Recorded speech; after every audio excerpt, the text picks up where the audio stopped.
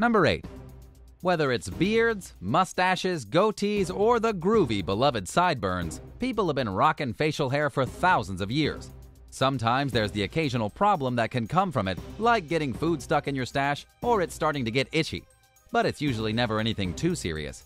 Sadly though, one man had his own beard turn against him. Hans Steininger was a pretty big deal during his time. In the 16th century, he was the mayor of his town, Braunau am Inn, located near Austria and Germany. Although the kind of man he was or how he served as a public leader has been forgotten, he still became a bit of a legend to the locals after his death. Hans was remembered for having a beard nearly 5 feet, 1.5 meters long. That's longer than some people are tall. Unfortunately, despite being such an impressive man, his death was anything but. On September 28, 1567, a fire broke out in the town, sending everyone into chaos. Usually worn tied up and out of the way, Hans's beard was loose, left flowing in the wind as he ran in fear. But while he was trying to escape, he accidentally stepped on the beard, causing him to trip and fall down his stairs. In this horrible turn of events, he managed to break his neck during the fall. But here's an interesting fact. The town of Braunau am Inn kept the mayor's beard. It's been preserved and on display for nearly 450 years since that fateful day. It's quite the artifact. So if you ever find yourself between Austria and Germany and you happen to visit this town, go see one of the most impressive beards in history. Number 7. Inventive death. The Eiffel Tower has been a monumental and distinguishing landmark of Paris for hundreds of years. But despite being one of the most popular tourist destinations in the City of Love, did you know over 300 people have died at the tower? This includes the self-proclaimed inventor Franz Reichelt. The tragic event was actually caught on film in 1912 in a video that is now stored in the British Path Archive. It all started when Franz became inspired by parachutes. As the owner of a dressmaking shop in the city, he soon took his inspiration and turned it into an obsession. He wanted to create an easy wearable option for the life-saving parachute. But sadly, this would turn out to be his final ambition. Since one had been accomplished before in history as far back as Leonardo da Vinci's time, Franz thought his objective would be doable. He sought to improve the historic design through his own ideas, one of which where he changed the original canopy-type design and instead opted for a piece of fabric that was intended to catch wind similar to a sail in order to ease into a landing. In his early days of designing the chute, his creations weighed an astounding 154 pounds, 70 kilograms, which was anything but practical for the average wearer. But later on, through small improvements, he got the weight down to 55 pounds, 25 kilograms, an astounding difference. In the testing stages, Franz used multiple dummies, but they all failed, and eventually, he tested it himself and got a broken leg in return. Even with these failed test runs, though, he refused to change his design. Franz full-heartedly believed that the only problem was the height at which he was testing, so he tried something a little higher, the Eiffel Tower. At first, his requests to attempt the jump were adamantly denied until he said it would only be a dummy, but that was a lie. Despite the pleas from his close friends to not jump, Franz believed in his invention. While climbing the stairs to the top, he told the crowd that had gathered below, "See you soon!" And at the top of the tower, he waited for almost a minute before finally jumping. Sadly, his parachute never fully opened, and Franz hit the ground at full force, killing him instantly. If there's anything to learn here, it'd be to triple-check inventions and perhaps do a few more test runs before putting an actual person at risk. Number 6. Bank robbing. A lot of times, bank robbing in television and movies is portrayed as a high-risk and well-thought-out heist. But sometimes, things aren't always what they look like on TV. Most of the time, robbing a bank doesn't go well, and the thieves end up behind bars. But for Brian Douglas Wells, things turned out even worse. On an August afternoon in 2003, the middle-aged pizza delivery driver walked into a Pennsylvania bank with a frightening note. It told the teller to get a bag ready as quickly as possible with $250,000 in cash. To make matters worse, Brian pointed to a device on his neck with a 15-minute timer. It was a bomb. Frightened, the teller did everything she could but was unable to open the bank's vault. All she could gather was $8,702. Brian took the bag and the teller called authorities after he left. They found him 15 minutes later around the corner. He pleaded with the cops, saying that some strange men had put the device around him, forcing him to go inside the bank. He kept saying it was going to blow, but they didn't buy it. A bomb squad did appear at the scene, but they weren't able to stop the explosion. Brian died as the blast went off, ripping a hole in his chest. Despite Brian saying he was coerced into robbing the bank, some believe that he was in on the crime the entire time, but the plan just backfired. Others say his accomplices just let the bomb go off to take care of a loose end. Eventually, another arrest was made when a drug dealer, Kenneth Barnes, admitted to helping in the robbery. Even with this conviction, not everyone is convinced the truth was revealed. But if it turns out Brian was part of the mastermind plan, it's a pretty dumb way to die. So what do you think? Did Brian have any part in the robbery plan? Tell us your thoughts in the comments down below, and don't forget to subscribe if you haven't already. Number 5. Lava lamp. Remember being a kid and going to the arcade? You'd try your absolute hardest to earn as many tickets as possible to get the coolest prizes. And almost always one of those prizes was a lava lamp. As a kid, it seemed like the coolest thing imaginable and everyone wanted one. Well, as an adult, you're free to just buy one whenever you want, and that's exactly what a man from Washington did. You'd think as a 24-year-old grown-up, Philip Quinn would have had some common sense, right? Well, wrong. In fact, he for some reason thought it was a good idea to put his lava lamp on the stove while it was on. What's the worst that could happen? Maybe the stuff inside the lamp started to boil, or it just melted. Nope. At the extreme temperature it reached, the glass got so hot that the pressure built up, causing the whole thing to explode. Quinn was standing close by and a sharp piece of glass blew into his heart during the blast. You'd never think something like this could happen, but it did. His parents found his body later on. Philip died all alone in his trailer home, and the only reason they came to check on him was because his girlfriend called them worried after not hearing from him for a while. After his body was examined, they determined that the shard didn't kill Philip instantly. He was able to make his way into his room before dying of blood loss. Surprisingly, he wasn't intoxicated or under the influence of any drug. He just wanted to see what would happen to the lava lamp. So to everyone watching, learn from Philip's mistake, and next time you want to try something questionable, just Google it first. Number 4. German Shepherd. Almost everyone loves dogs. They're cute, cuddly, and loyal and make the perfect pets. But some people like these animals way too much. Some poor dogs are abused by people seeking out ways to satisfy their own sick form of self-pleasure. One of these abusers was a woman from Ireland that likely got karmic justice for her absurd actions. A man named Sean McDonnell met the unnamed woman online after she'd reached out to him to have sexual intercourse with his dog. She traveled all the way from her home to Britain in order to do the deed and have Sean film the entire encounter to post on some pretty disturbing pornographic websites. But something went wrong after she was done. Apparently, the 43-year-old lady had an allergic reaction to something in the dog's sperm. When her death went public and Sean's participation in the ordeal came to light, he lost his day job and his family broke off all contact.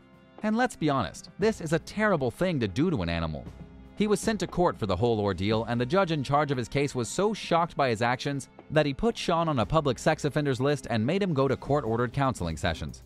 Number 3. Cockroach. Food competitions and cooking shows are insanely popular. Whether you're just watching the event or participating yourself, they're usually safe environments to just relax and have a little fun. Challenges can include all kinds of food from hot dogs to pastries to insanely spicy foods and more.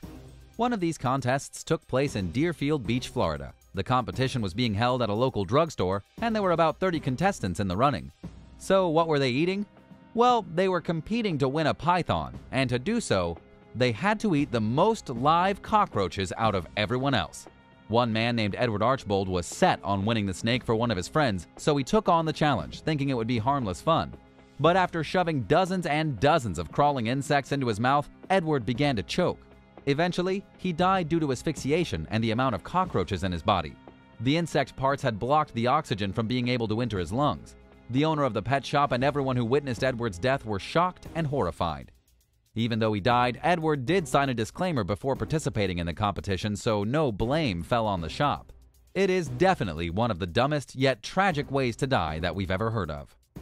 Number 2. Crashing cows. Imagine going to sleep just like any other night, only this time you never wake up. For many, that sounds like the ideal and most peaceful way to die. But what if it wasn't so peaceful? A man named João Maria de Souza was sleeping one night at his home in Brazil when out of nowhere a cow fell through his bedroom roof and crushed him. He didn't die instantly, but he did eventually bleed out due to the incident. The 3,000-pound, 1,360-kilogram cow fell from 8 feet (2.4 meters) high onto João. Apparently, the animal had recently escaped from a farm that was close by. João's house was right against a hill, so the cow must have gotten onto his roof somehow. Zhao's wife quickly took him to the hospital to try and fix him up, but he bled out from the cow-related injuries. His family was devastated. Zhao was a loving husband, brother, and son, and no one could have predicted something like this. The owner of the cow is yet to be discovered, but it's very possible that, if caught, he could go to court because of the death his cow caused. Just always remember to tell the people in your life you love them, because before you know it, they might be hit by a cow falling from the sky. And it does make you wonder, what happened to the cow after this incident? Number 1. Gun safety. There are many gun owners in the United States of America, and most of them that acquire weapons legally are required to attend mandatory safety classes in order to get a permit to allow them to have a gun in the first place. An older man named Glenn Seymour went through all of these steps as a reasonable gun owner should, but while attending one of the classes, something happened. He got a little cocky and decided to try out a technique that he hadn't practiced before, and it went very, very wrong. The move he attempted was a skill that's only taught in high-level courses, but Glenn was just at an average concealed carry class in Missouri. He should not have been testing out his ability here, but it's too late now. During the instruction, Glenn accidentally shot himself in the chest and he died almost instantly. Witnesses and his instructor at the time said it was an awful accident that should never have happened. The gun Glenn was using was a 9mm semi-automatic handgun, and he'd taken the safety off. One of the first things they teach you when handling a weapon like this is to never put your finger on the trigger unless you intend to fire. But sadly, it seems that Glenn didn't remember this rule.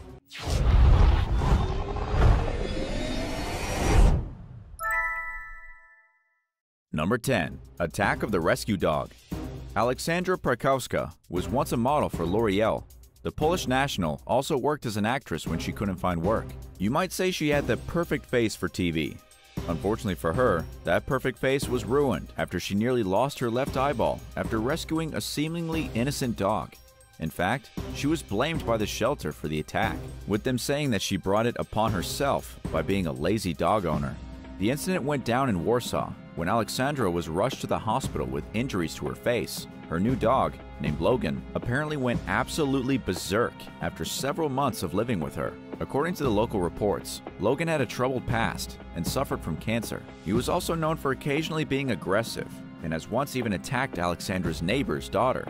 Oh yeah, and the dog also bit the previous owner's neighbor's wife. Basically, the dog was a loose cannon, but Aleksandra was dedicated to her pet. Well, she was dedicated to it right up until the moment when Logan mutilated her so badly that her left eye nearly fell out. She's now probably never going to model again. Her face has been horribly scarred, and she has since taken Logan back to the shelter. She blames them for misinformation, giving away the dog to an unwitting owner when it was clearly dangerous. Number 9. Bite of the Serpent. A man from Limburg in the Netherlands was recently recovering in the hospital after spending 10 long days in a medically induced coma. The reason doctors put him in a coma is because he had gotten bit by a cobra that he was keeping in his cellar for fun. Maybe karma was teaching him a lesson? The man has not been named for privacy reasons. He's probably embarrassed, but according to the Brussels Times, he had several different exotic snakes kept inside his house. However, the cobra was definitely the most dangerous. The man knew it was dangerous too, because he had isolated it from the other snakes in his cellar. Amazingly, the pet owner tried to defend his snake and keep it away from wildlife officials. He told the authorities that he had been bitten by a random snake and that he didn't know where it had come from. Then it came out, months after the incident, that it was actually his pet. Authorities have since gone to his house to pick up all the exotic snakes he was keeping illegally, including the cobra and a pair of rattlesnakes from Texas. According to the wildlife workers, they weren't even kept in good cages. They were in plexiglass containers with sliding doors that the snakes were able to open by themselves. And after being busted, the man admitted that one of his rattlesnakes had bitten him before as well.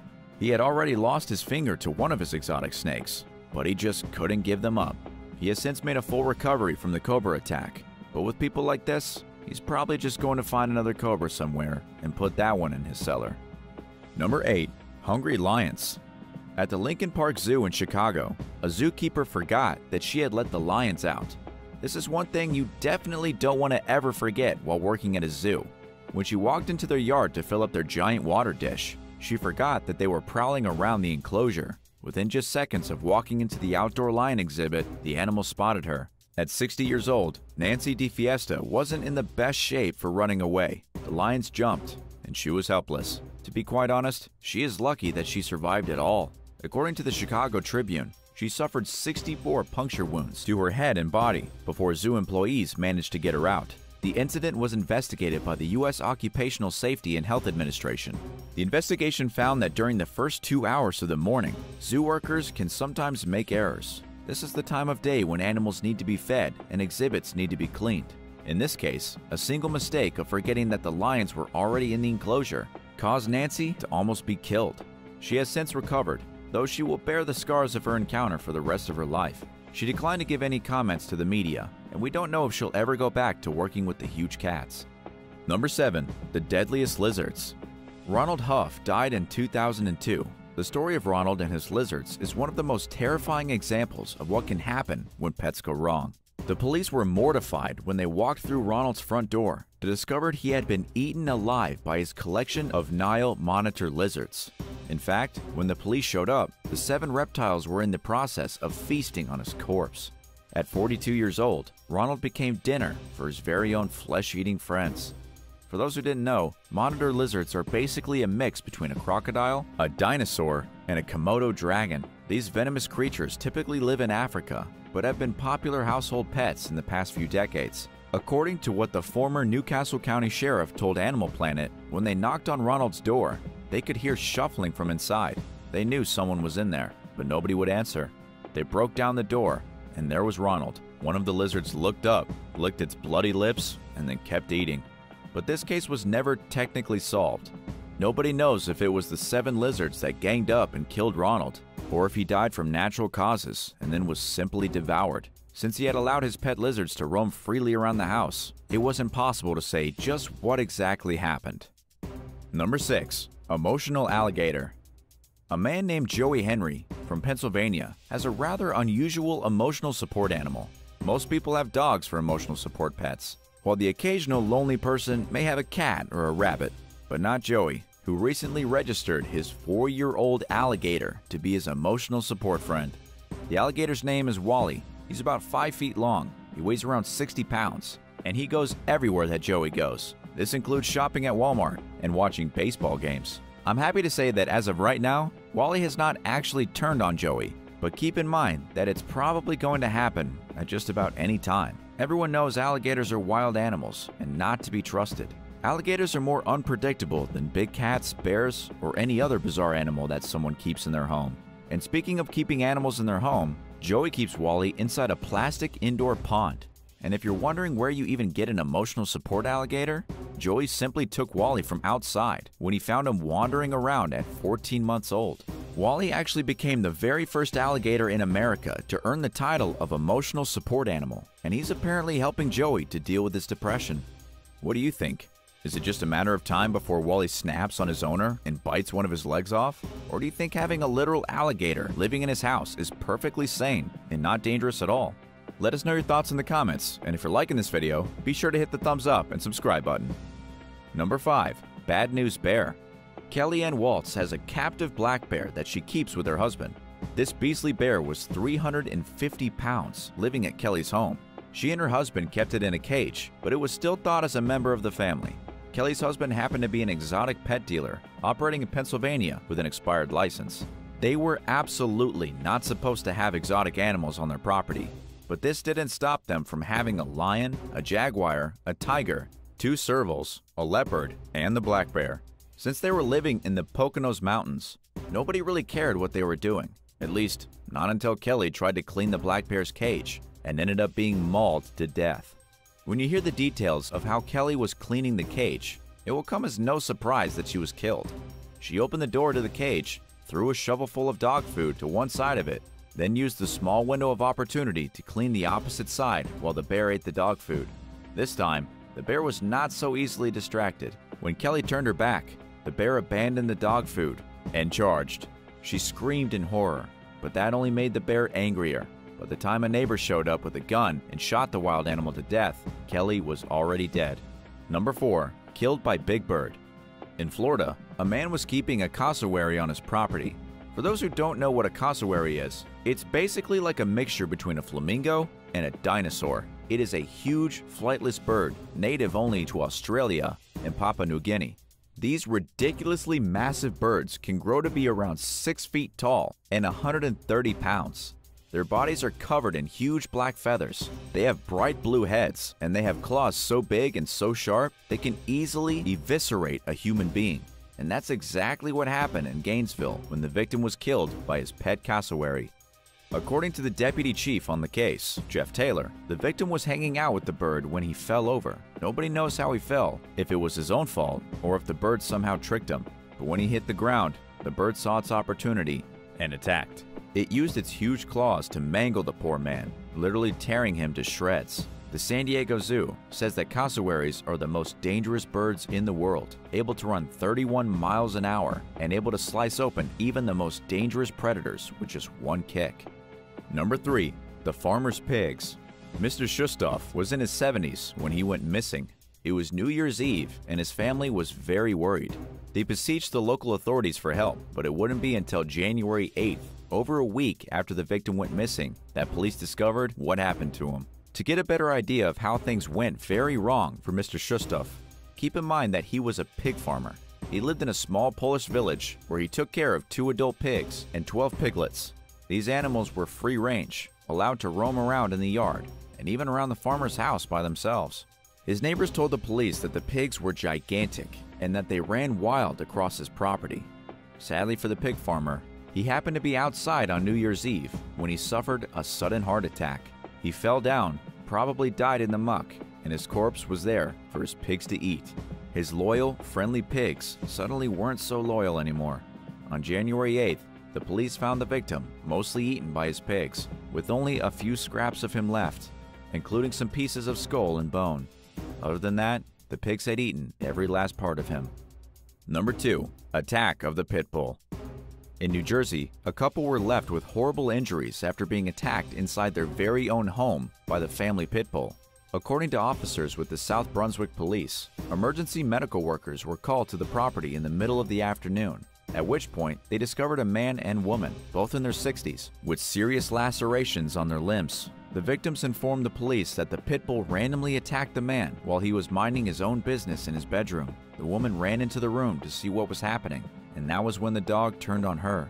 Luckily, there happened to be another resident in the house, a guy in his 30s. The younger man was able to wrestle the dog off the elderly people. If it hadn't been for him, the dog very well may have ripped them both to pieces. Unfortunately, we can never predict an animal's behavior.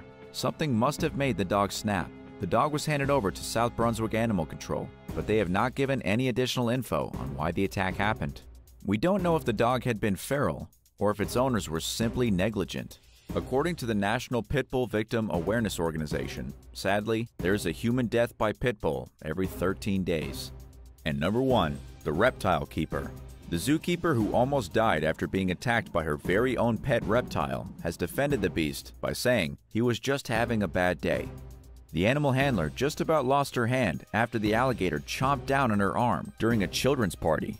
Lindsay Bull was feeding Darth Gator, her beloved 11-year-old monster, in front of a group of children when it grabbed her by the wrist and then dragged her backwards into his tank. It likely would have eaten her if not for one of the guests at the children's party jumping into the water and prying its jaws open. But even after this terrifying brush with death, and in front of an audience of horrified children no less, Lindsay is defending her alligator with everything she has. She recently told Desert News, after being released from the hospital, that she is going to keep him and he is going to have no consequences for what happened. She says he was just doing what animals do, and while that might be right, she was left with a damaged tendon and multiple fractures.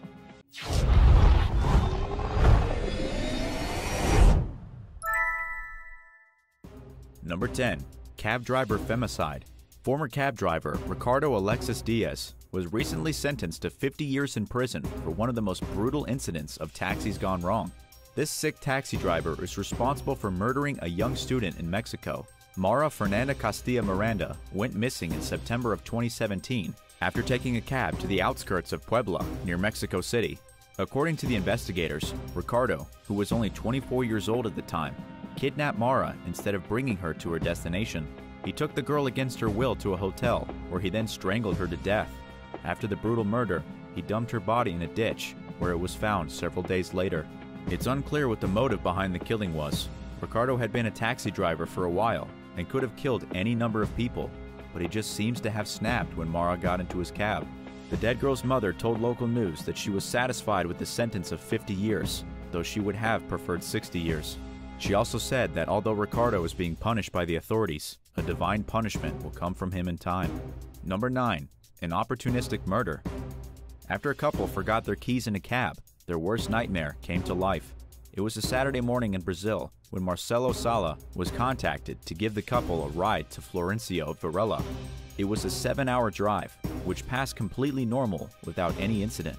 However, the couple asked that the driver wait for them outside. When the couple got out of the car, Marcelo noticed that they had left their keys and a fanny pack in the back seat. He decided it was a great opportunity to take their keys, drive back to their house, and rob them blind. So, Marcelo did just that.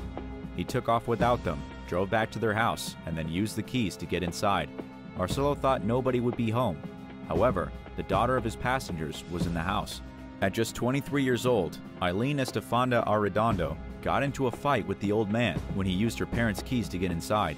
The fight turned violent, with Marcelo beating the poor girl until she was completely disfigured. According to official sources, he beat her so badly that she died right there on the floor of her very own house. And here's where things got really dramatic. As Marcelo tried to leave, the neighbors caught him and made a civilian arrest.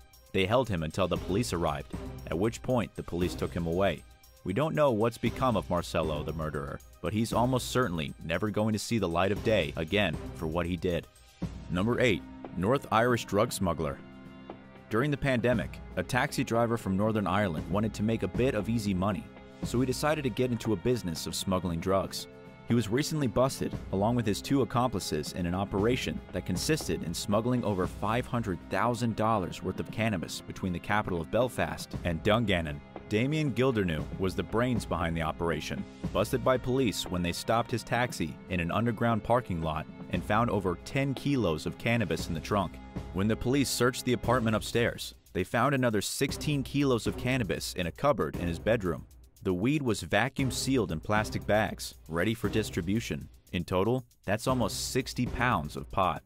The arrest came following a long investigation in which the police watched surveillance footage outside the apartment where Gildernew was busted. The police saw that he was going to and from the apartment at random times, suggesting he was moving drugs. As it turns out, he was a regular courier hauling weed between one city and another, but he was only getting paid around $200 each journey. The money from the pot didn't actually go to him. He was simply getting paid to move it.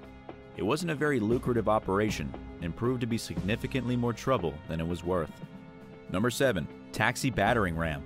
In Hong Kong, a taxi was used like a battering ram when it crashed into a pedestrian island, killing 1 and injuring almost 10.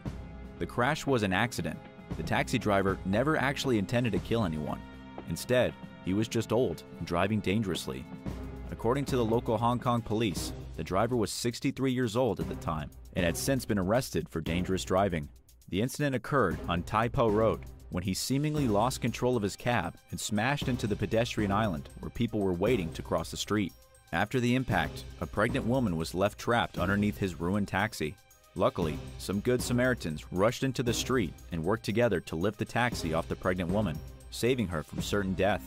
Among the victims rushed to the hospital was an elderly woman and a 4-year-old boy. Another woman was unconscious and had to be carried to the nearest hospital, while another 3 victims were rushed to the hospital, but not in serious condition. As for the person who died following the brutal crash, they have yet to be identified by the authorities.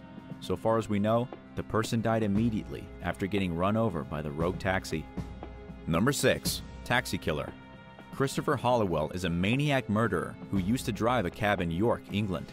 He was actually in jail, serving a life sentence for killing Sean O'Callaghan back in 2011, when he was charged with yet another murder from 2003 of Becky Godden. But the real horror story is that since then, Christopher has confessed to even more mysterious killings that would make him one of the worst serial killers in English history. But to understand the taxi killer a bit better, let's back up to before he was arrested. At 52 years old, Christopher was living with his partner and his 3 daughters. Fellow taxi driver Neil Barnett described Christopher as a really nice guy and a totally normal person. But what his friends, coworkers, and family didn't know was that Christopher had a dark side. He was secretly using prostitutes in his spare time. He was getting rough and weird. with some of them being forced to call for help. His nightly activities came to a grinding halt when he was directly connected to the murder of Sean O'Callaghan, but he has also been linked to the disappearance of a girl named Claudia Lawrence. Even more disturbing is that police found a secret trophy trunk filled with women's clothing, about 60 articles in total. 2 of the items were identified, as one belonging to Sean and the other to Becky Godden. The other 58 are still unknown, suggesting Christopher may have killed upwards of 60 women throughout his entire life. Number 5. Road rage. Taxi driver Adib Ibrahim used his vehicle as a weapon to kill a man named Ralph Bizanet. It was a terrifying case of road rage gone wrong, and the driver has since been sentenced to spend 4 years in prison. How it all started is, quite frankly, a little shocking. The taxi driver had gotten into an unfortunate interaction with Ralph right before the murder. Ralph was riding his longboard when the cab drove a little too close to him. Upset, Ralph yelled at the taxi driver and hit his vehicle with his hand. It wasn't the end of the world, just a light slap against the cab. But the driver became so furious that he swerved his cab into Ralph's path. He lost his temper and tried to run the guy down. During court proceedings, it was found that the driver did indeed use his vehicle as a weapon with the intent of hurting Ralph, not just scaring him. The cab hit the longboarder. He was crushed, his skull cracked like an egg, and he died instantly. Superior Court Justice Robert Clark said the only merciful aspect of the incident is that Ralph had a swift death, though the kid's final moments may have been horrific. Number 4. Crack-dealing taxi driver. A taxi driver has been busted selling crack cocaine to fake passengers. The cabbie drug dealer, named Reese Hearn, was jailed for 3 years. He got caught after an unmarked police car got suspicious of his movements. The officer had witnessed Reese's cab pull up to a bus stop, pick up a lady, drive about 300 yards, then stop and let her out. Thinking it was a bit weird, the officer followed the taxi and pulled him over. Inside the cab, the cop found a stash of about $265 in cash, a phone with messages relating to drug dealing, and 10 pre-packaged bundles of 65% pure crack. There was also a Ziploc bag with 77% pure cocaine.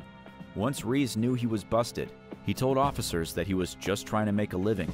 But what a measly living it was. Reese admitted that he only made about $600 in a week, keeping about $200 for himself and giving the rest to his supplier.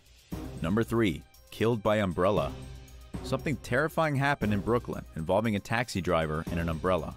Eyewitnesses told police that a gypsy cab driver by the name of Uro Ama Orji, an immigrant from Nigeria, was savagely attacked by his male passenger and the passenger's female companion as they got out of his cab on Thomas S. Boylan Street. The brutal attack was something straight out of a horror movie. The assailant took his umbrella and jabbed it into the taxi driver's eyeball. His eyes immediately burst open, gushing blood all over the taxi. His foot involuntarily hit the gas. The car sped for about a block, smashed into some parked cars, and the driver slumped over dead. The umbrella hit him so hard in the eye that it pierced his brain and killed him. Fernando Mateo, the head of the New York Federation of Taxi Drivers, said that the method used to kill Mr. Uro was barbaric and unheard of. He said he's seen stabbings and shootings, but never someone getting poked through the eye and into the brain with an umbrella tip. Police have yet to pin down a motive, though they did find the suspect. Shamel Allen, 28 years old, was discovered hiding in the closet of his friend's house by the police. They booked him, threw him in jail, and he has since been charged with manslaughter and a criminal possession of a weapon. He was even picked out of a police lineup, reducing any chance of him getting away with this brutal crime. Number 2. Inappropriate driver. A cab driver in Jordan was recently arrested after he got caught watching inappropriate adult videos inside his cab while parked on the street. This guy was such a pervert that he couldn't even wait until he got home, so he had to indulge while on the job. To make matters worse for this guy, he got busted on video by a passerby who uploaded the gruesome sight to social media. The authorities got a hold of the video, launched an investigation, and quickly tracked the guy down and dealt with him.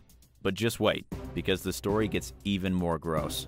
The arrest of the pervert came just days after 2 separate videos were shared on social media in Jordan of 2 different people, both cab drivers, committing indecent acts while alone and driving their vehicles through the city. The lesson here is to maybe stay out of taxis the next time you take a trip to Jordan, as these guys are clearly up to no good.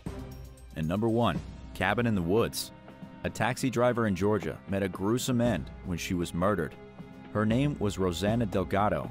and she was last seen on surveillance footage in DeKalb County on April 20th. 4 days after she was reported missing, her remains were found burned in a cabin in the woods. Her body had been cut up and the pieces set on fire. The only reason her body was discovered at all was that the police managed to track her phone signal to the site of the murder. The police immediately realized they were dealing with something terrible, so they went and checked through the local surveillance footage of the day Miss Delgado went missing. They found Miss Delgado shopping in a local store with a woman named Megan Colon, who they arrested on suspicion of murder. They have since arrested 4 more people in connection with the killing, with 3 suspects still at large. They have no idea what prompted the horrible crime, and the police are still pretty tight-lipped about the situation because the investigation is ongoing. What we do know is that most of the suspects will probably be charged in connection to the murder, either as murderers themselves or accomplices. As for the unfortunate victim, she was 37 years old and a mother of 2, just trying to make a living as a driver for Lyft. It's not like she had any money, so a robbery was probably out of the question. This may have been a simple cold-blooded murder, perpetrated by some real sick people. How do you feel about hopping in a cab after hearing these wild stories? Let us know in the comments, and thanks for watching. If you haven't already, be sure to hit the subscribe button and come back for another shocking video. See you next time.